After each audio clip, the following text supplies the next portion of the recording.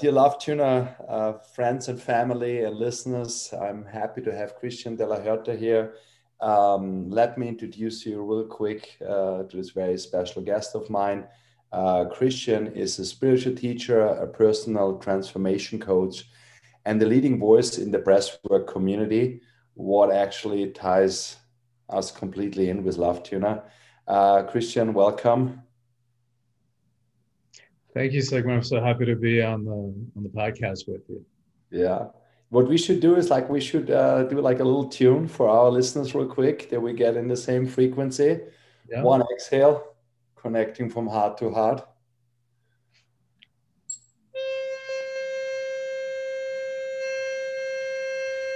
So we are talking coast to coast. So Christian is on the East Coast in Miami. We are in LA. I was speaker on a very interesting summit actually that went over 2 weeks. It was last autumn.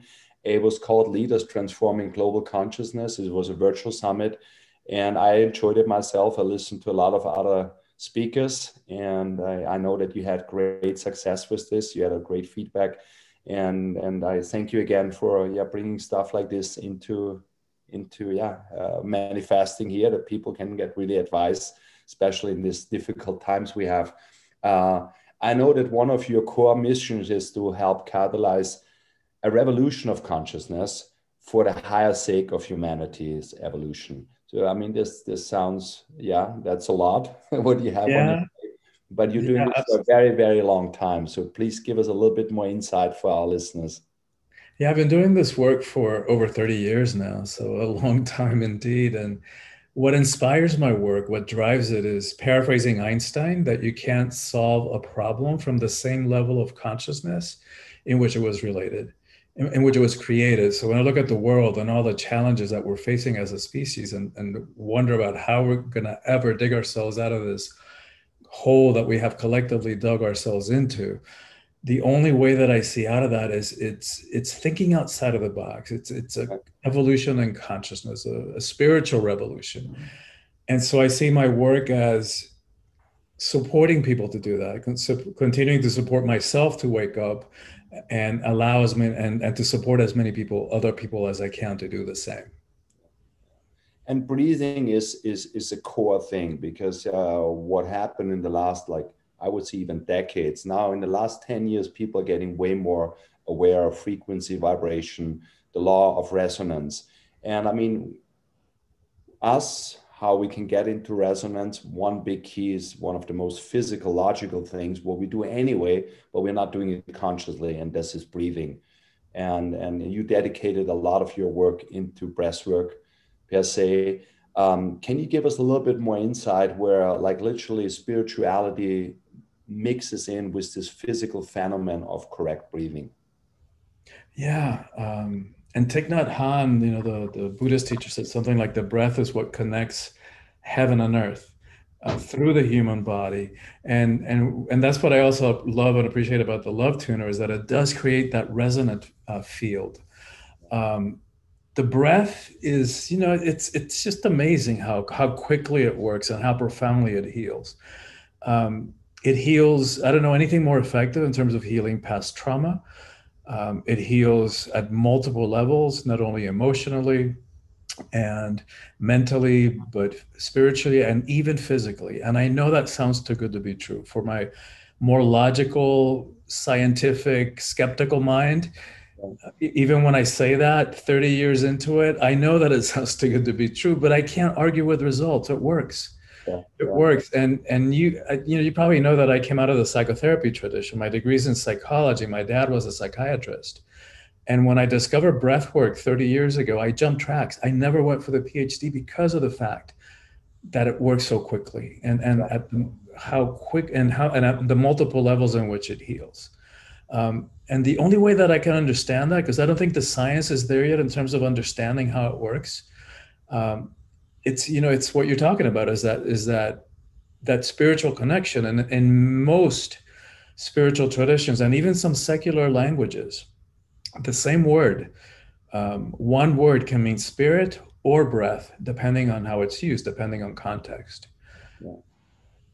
So in your new book, Awakening the Soul of Power, Yeah, because like it's all about like self-empowerment, self-worthiness, and because like when I started my journey with Lovetuner, there was one thing that came to my mind, and I said, self-empowerment brings basically becoming your own guru.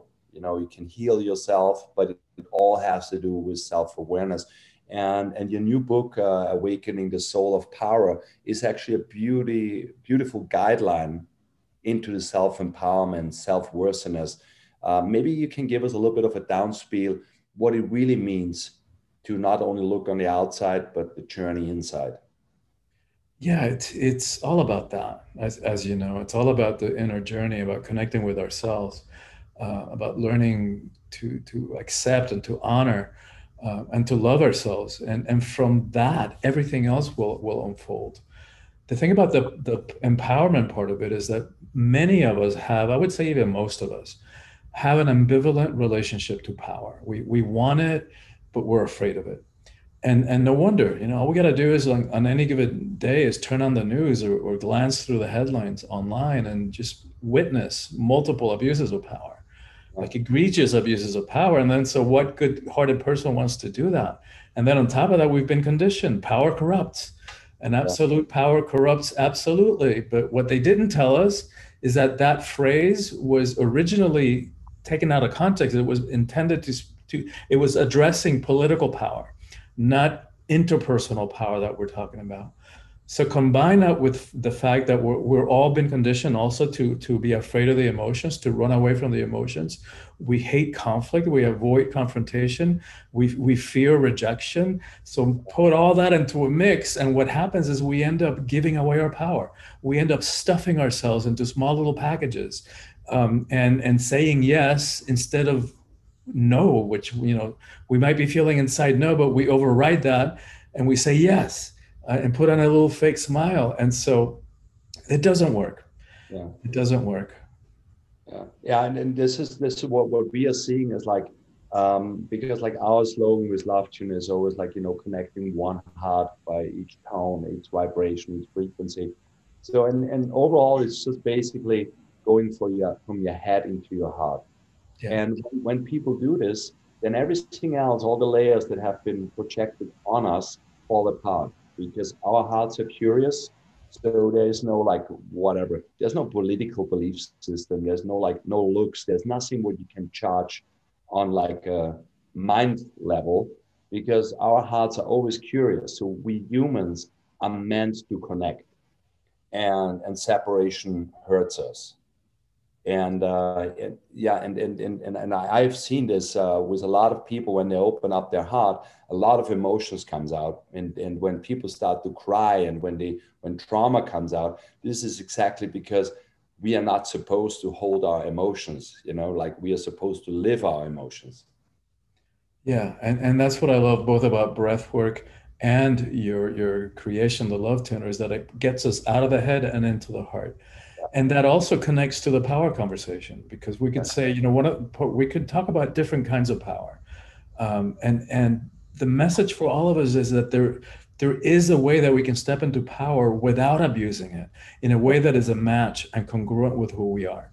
Yeah, And so one of the ways we can talk about it is that one we tend to associate power with worldly power, people who have fame or money, or are part of some hierarchy, like corporate ladder or religious hierarchy. The thing about all those kinds of power is that they're external to us, so they're fickle. They're here today, gone tomorrow. Whereas the other kind of power we're talking about, spiritual power, heart power, that you're talking about, is it's in each one of us, and nobody can give it to us and nobody can take it away. We are the only ones who can give it away. yeah. And so the process then is it's out of the heart and more into the heart power, which is actually more powerful. Yeah, yeah, yeah. I mean, in your book, you touch actually four topics, and this is always so important for humans. Like, there's one thing: you heal toxic relation patterns, negotiate power struggles successfully, stop cheating yourself and playing small. I mean, and then like at the end, conquer insecurity and unworthiness. I mean, all this is so related because if you're not well with yourself, the next step is a relation, obviously. How can this doesn't work, obviously, you know what I mean? Because if you're not clear with yourself, you cannot be clear with anyone else, you know? Exactly. We can't expect anybody to respect us, to honor, to love us, or like really honor us, unless we're doing it to ourselves. Otherwise, we're just going to attract however it is that we're holding ourselves. So it's almost a cliche to say that if you really want to have a relationship that works, if you want to really be loved, it's got to start by loving self. It's like that's the very beginning. Yeah. And when you go into these patterns, like relationship patterns, do you actually, like, when you see those behaviors of people where they all trap into the same, like it's literally, it's toxic, because and the toxicity is what is so scary, because we kind of started living with this. We kind of like, it became normal, you know. It became normal that 50% of all our relations end up in a divorce, you know. So I mean, for me, it's like, and I had a, very normal job, and then I started love tuning, and so on and so on. So I know all these facilities which where you can trap into out of our society. But basically, what we are doing is, we actually settle for so little already, you know, because we totally ignore the law of resonance. Yeah, So we do stuff what is not in resonance with us. and and exactly. and I think this is when you start breathing, and when you do this kind of work, you know, and you open up, I think then you also start the first time even feeling your own vibration, your own frequency, and Yeah. then you know what is in resonance with you. Yes, yes.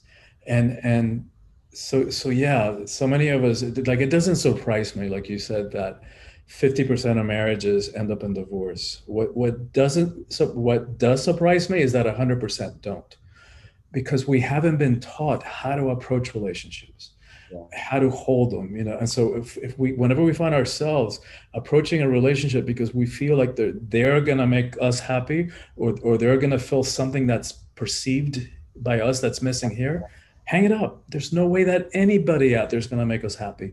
And how unfair to put that responsibility on somebody else. Like, you're gonna make me happy. It's like, no, only I can do that. Yeah. And so that's, and so it goes back to the conversation about self-esteem, right? Yeah. That's what we sell out, because we don't value ourselves. We settle, Yeah. and we settle for relationships who are not a match. And so that's one of those unconscious, unhealthy relationship patterns that sometimes have us feeling like we're in the same boring movie, just with a different actor.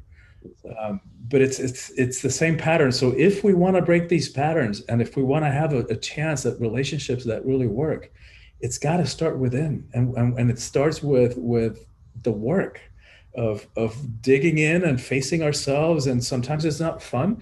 In fact, I say that it's heroic to look within and to look at the stuff at our stuff that we put in the shadow that we don't want to look at. But just because we don't want to look at it doesn't mean it goes away. It's in there, and it's having an impact on our behavior. So to me, there's no way around it. We've got to look at it, and it's nothing short of heroic to do that. And the rewards are infinite. They're priceless, because once we look at it and we do whatever we need to do to heal these patterns and go to those original sources of trauma, and the misunderstandings from childhood, that there was something wrong with us, or stuff that we misheard or that was told to us, and we bought it as truth. It has nothing to do with truth. Maybe our parents got divorced, and to those little minds, we concluded, wow, how could daddy leave me? Daddy doesn't love me. What's wrong with me? Yeah. It's a logical process, but it doesn't make it real. Yeah. And so then we spent the rest of our lives coming from those lies, from those misunderstandings that there's something wrong with us. And then we bring those beliefs into every relationship. So there's no way around it. We've got to be willing to do the work so that we can then, our relationships can have a chance. And I mean, you have been doing over the years a lot of like retreats, weekend retreats, weekly retreats. And I mean, a lot of people come there and they really find relief, because you connect them to the power of their own breath, and it grounds them. But you have been doing something very outstanding, actually. And this goes into a full year. And this, I want to know a little bit more about your developed coaching program. And you call it Adventures in Transformation, a year Yeah, of thanks. discovery, embodiment, and nurturing your soulful power. I mean, this is like, yeah, I mean, the title itself is something where I said everybody needs to do it. There's no way around it. But this is a very long journey you're taking, actually, your clients and then people that are following you. Yeah, I'll tell you how I landed on that format. Because originally I was thinking a 30-day virtual program. And like, like so many of us, I had to pivot and create online programming because I haven't been able to have retreats since March or workshops. Yeah. And of course I'll go back to doing them as soon as we can. Um, but here's what I'm valuing about what I'm really appreciating about this year-long program. I have a business coach and she asked me a question. I was struggling with what to put because I have so much content, what to put in the 30-day, what leave out, how to organize it. And she said, look, let me ask you a question. What would you be more confident, reassuring, or guaranteeing results after 30 days or a year? So it's clearly a year. She goes, look, your work is deep. It's not surface work. So offer a year long. And then I woke up 2 nights later in the middle of the night, one of those like 2 a.m, 0 to 60, wide awake. And I saw it. I saw how to lay it out and how to organize it. So that's when I knew that it was coming from a deeper part of me. So what I'm loving about it is the fact that I can stretch out the teachings over a whole year and I can make them interactive. So kind of using some principles from app creation and app development and gamification. So piecemeal teachings, I can deliver the a little bit at a time each week, a little bit of content each week, and then make it interactive. So there's homework, there's tasks, and I call them power practices or heroic tasks connected to each week's content. And that's what's going to make people take it in deeper and apply it to their lives, which is what makes the teachings really land when we integrate them into our lives. It allows me to put accountability systems. So every 2 weeks, there are coaching calls with me live. And then in between weeks, they have accountability groups where, triads, they meet in dyads or triads to keep them doing what they said they would do. And then I love that I get to use content from all my retreats. So the first quarter, the theme is understanding the ego mind and what it means to live heroically. The second quarter is personal empowerment. How do we step into power in a way that's not about hierarchy, control, fear, force, domination, but a way that is that expression that we were talking about before that comes from within. Third quarter is relationships, doing relationships consciously. And removing obstacles to love within ourselves. And then the fourth quarter is life purpose. Like, what are we really doing here at a soul level, at a mission level? And how do we identify and let go of the subconscious patterns that also have us playing small and not really stepping into what we've come here to do? And also leadership is part of that. So yeah, I'm really excited about this program. It just started last month. Yeah, very cool. No, I looked into it and I think, people really need to experience this. And quick fix is always good. There's a lot of exercises out there. You can grab a Lovetuner, you can do a breathing exercise, but you're taking people really on a journey that can transform their entire life. And I mean, it starts always with self-awareness, the journey within. Now, I think congratulations to this program. And I'm looking forward that you have a lot of followers on this. And people should check out for sure your homepage is soulfulpower.com. There's a lot of stuff from Christian, his prior work, his prior books, and I really can highly recommend this because it's a spiritual thing, but it happens on a physiological level, and everyone will feel the benefits right away. Yes. Yes, and I really thank you for having me on the show. It's a privilege and an honor. And I look forward to when we can meet in person. Yeah, absolutely. Hey, Christian, thank you so much for your time. It's always a pleasure chatting with you. Keep up the good works. And let's educate people about the power of the breath and that we all, live by the law of resonance. And then we're all going to Yes. be happy. Thank you Thank so you. much, Christian. Have a Thank, wonderful rest of your day. thank Appreciate it. you. Thank you. Bye-bye. Take care.